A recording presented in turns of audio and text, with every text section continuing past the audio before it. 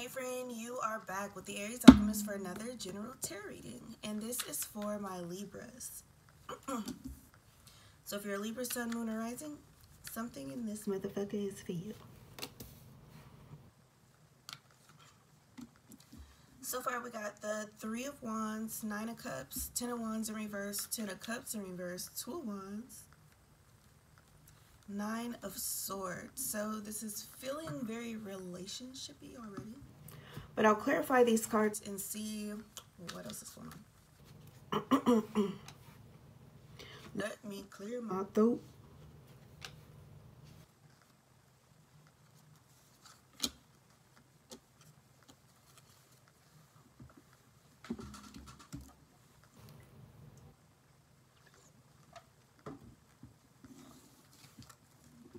So first you have the 3 of Wands clarified by the Hermit.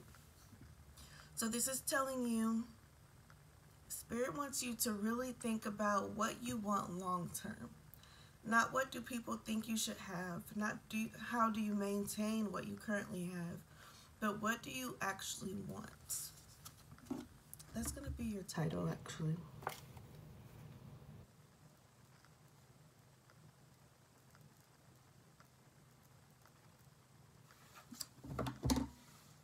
Nine of Cups clarified by the 9 of Swords in reverse. What you want is this super fulfilling relationship where you feel safe, you feel considered, you feel loved and supported, kind of things like that. So Spirit's asking you to really sit down and analyze, are you getting this from your current romantic relationship? For most of you, the answer is no. 10 of Wands in reverse clarified by the 8 of Cups in reverse. You're getting like provided for in some ways, enough to have made you stay and not really think about it that much. But if you were to really sit down and think about it, 10 of Cups in reverse clarified by the 3 of Wands, you're really not happy in this relationship. You just are comfortable because it's already there. It's like you just feel like dealing with whatever you're missing emotionally within this relationship is easier than having to start over with somebody else. 2 of Wands in reverse clarified by the 5 of Cups in reverse. It's like you guys really don't have a lot of conflict or anything in the relationship either. So it's feeling very mid, just in the middle. It's like a 5 on a scale of 1 to 10. So it's not terrible. So you don't have a lot of like red flags you feel, but it's not great either. 9 of Swords clarified by the 5 of Swords. So this is going to make you think and ask your person more questions about like, well, what do they want? Are they having doubts or anything like that? And you're going to find out that they do feel very similar to what I'm saying here also. And that's going to bring about a little conflict because you're going to feel like, why didn't you say something earlier? But really things were supposed to unfold this way. It's to get you to pay more attention.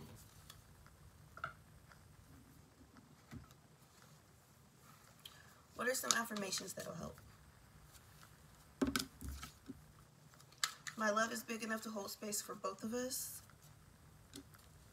I am guided and I am a conqueror. So my love is big enough to hold space for both of us. It's just a reminder that love is not enough. The love is there in the relationship, a form of love, the best form that you guys can give each other at this time.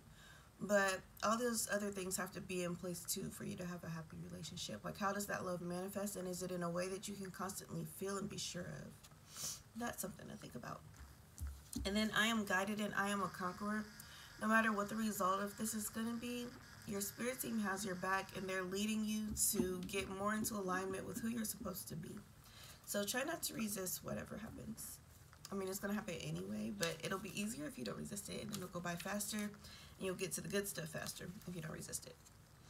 So your word of the week is abundance. Spirit is saying that even if this romantic relationship just doesn't work out and you find yourself lonely, to remember that you still are rich in community. There's other relationships that can be very fulfilling that you can foster. Like, you have a really good friend right now that you can get to know better that will really help you through this, and just through life in general, that you don't really see because you're more focused on like just posting through this romantic relationship. We'll leave off with what are some crystals that'll help. Black tourmaline, black obsidian, and roto cross-eyed, or however the fuck you say that. Honestly, I don't know. But these are both going to help you with the anxiety that's going to come with thinking about addressing this, and then dealing with whatever their reaction is to you guys talking. And then whatever your reaction is to their reaction.